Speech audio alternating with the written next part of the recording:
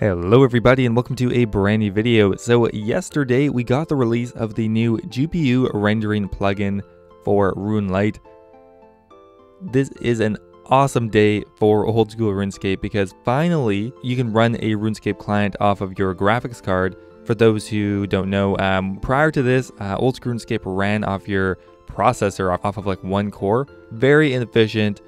You could see lag even on very high-end computers. So now that this can run off of your GPU or your graphics card, people who actually have good graphics cards will be able to see a lot more of Gillinor at longer draw distances. So you will be able to see much further away, and you should see a noticeable increase in your frames per second.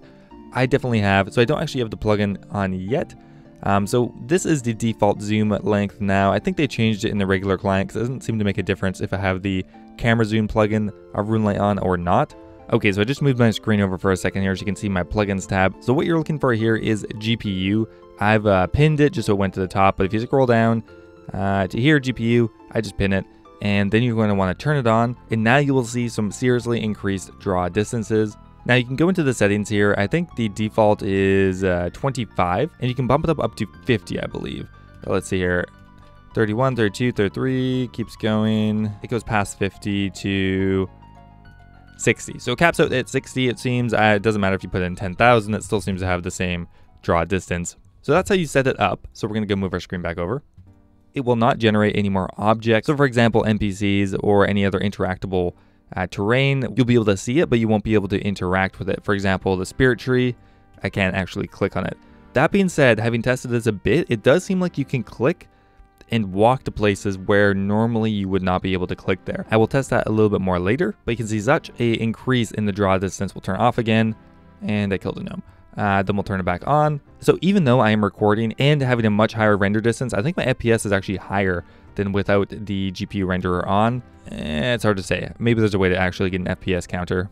Okay, so let's go to some different locations here. Let's start off by going to Karamja. So with the increased draw distance, we can actually see across the ocean. So let's turn it on. So what the hell is that? It's Remington, I think. I can see the house portal there. There's some houses. Now you can't interact with anything. But look how much farther you can see. You can see the entire banana plantation. It looks pretty cool. I have my interface set in this new mode so I could actually get more room on my screen. Banana, banana, bananas. Let's go check out the volcano. Even when you're not zoomed out very far, it's going to help so much too because it'll get rid of all that black space. Because right now, boom, you wouldn't be able to see anything there. It actually almost looks nicer when you're not fully zoomed out because it just feels more natural. It doesn't actually seem like there's the end of a world everywhere. If we run up here to the top of the volcano, we can see all of Brimhaven pretty well. All the way around to the desert, and look how much view we have from up here without the GPU renderer on. Can't see anything. So sad. Boom, on. So it does seem to load in these giant chunks, but the chunk size is about double what you could normally render. It would be kind of fun to see if you can increase that even further. Now there were some people on Reddit who actually added in like fog features and other terrain effects and stuff like that, and that's hopefully going to be added soon. Now, hopefully we don't have another OSHD incident where this gets taken down for being, I don't know, too cool. All right, let's check out the Lunar Isles. Turn the GPU off while we teleport over here.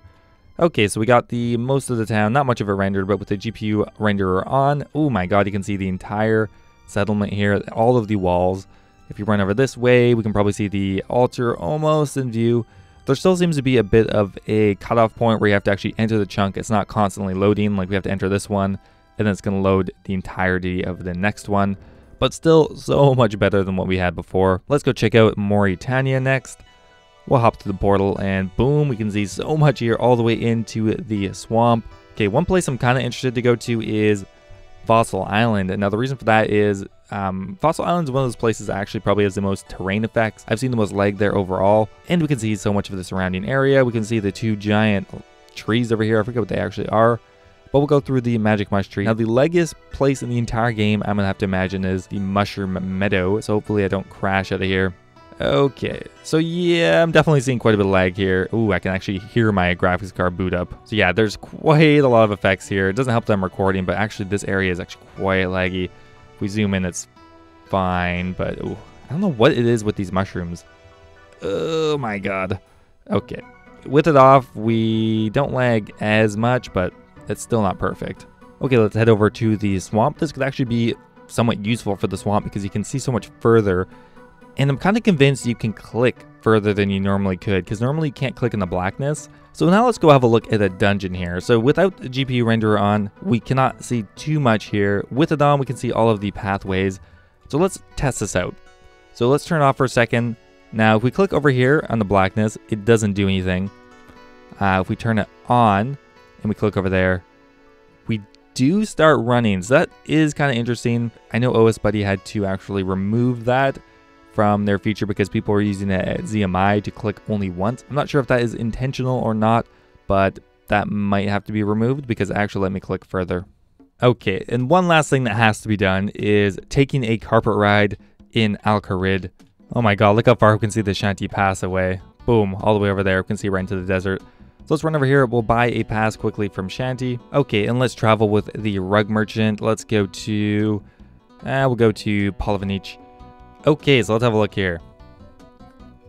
That's with it off, and boom on. It's not as much of a difference as I thought it would be. Once we get to the other chunk though, perhaps. Yeah, look at that. Boom, you can see that so far in the distance. Off, on. Oh, that looks nice. You can see the terrain going up and down. The cactuses and whatnot. And that's pretty much it, guys. So an awesome new plugin from Runelite. Definitely go get it if you don't already have it. There's almost no reason for someone not to use it. There's very few circumstances where you prefer to run RuneScape off of your CPU. Even if you don't really want the longer draw distances, getting the plugin is still going to be worth it. And that's about it, guys. I hope you enjoyed, and I will see you next time.